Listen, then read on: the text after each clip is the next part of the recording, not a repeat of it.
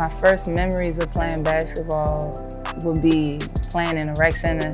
I didn't really know how to play basketball. I just knew I was very athletic and I could just jump over a lot of people. So that's how I got very good at it. I just loved it. They keep me focused, kept me staying out of trouble from other activities around me, from my neighborhood and stuff like that. And it motivated me to keep wanting to do it and keep getting a free education for it.